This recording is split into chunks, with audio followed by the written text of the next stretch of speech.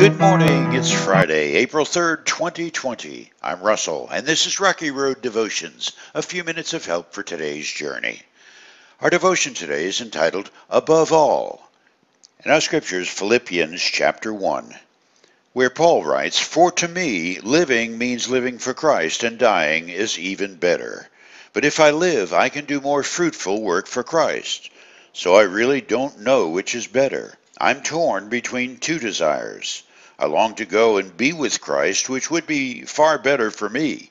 But for your sakes, it's better that I continue to live.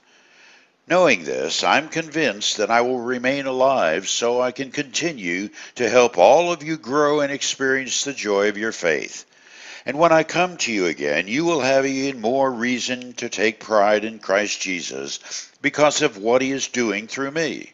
Above all, you must live as citizens of heaven, conducting yourselves in a manner worthy of the good news about Christ. Then, whether I come and see you again or only hear about you, I will know that you are standing together with one spirit and one purpose, fighting together for the faith, which is the good news. Don't be intimidated in any way by your enemies. This will be a sign to them that they are going to be destroyed, but that you are going to be saved, even by God himself. For you have been given not only the privilege of trusting in Christ, but also the privilege of suffering for him. We are in this struggle together. You've seen my struggle in the past, and you know that I am still in the midst of it. Those who have lived long enough to have a sense that their days left on this planet are perhaps much less than the days they've already lived develop one of two outlooks. First, there's frantic activity to catch up, to do what's been left undone. Or there's being at peace with what is and what will be. Apostle Paul is a study in the thin space between the two. He was writing from a Roman prison to a group of people he loved dearly. He sensed that there was still much he could do to help them grow into the Christian force that he'd envisioned when they first met. Yet Paul was at peace with the understanding that they were in God's hands always. Paul was ready to see Christ face to face.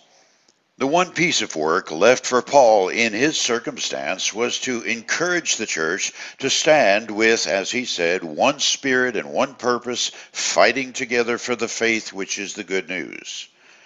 He knew accomplishing this would only come about when believers unreservedly, above all, commit their lives to the faith.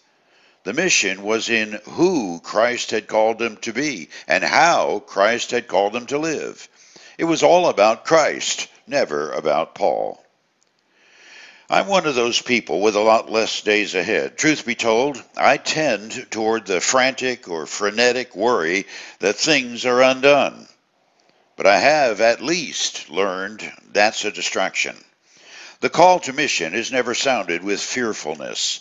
The real mission is always just ahead, no matter how many days that may be.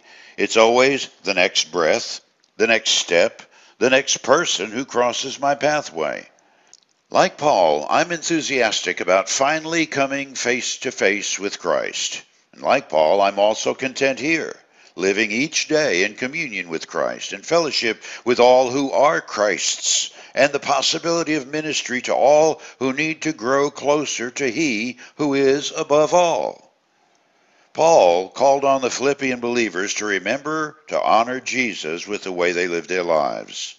His word calls to us also, because in this way we demonstrate to anyone who has eyes to see what it's like to trust Christ completely. That is our, above all, mission. For you today, the old gospel song is our final word today on Paul's wake-up call. I am satisfied, I am satisfied, I am satisfied with Jesus. But the question comes to me as I think of Calvary, is my master satisfied with me? You chew on that as you hit the rocky road. Have a blessed day.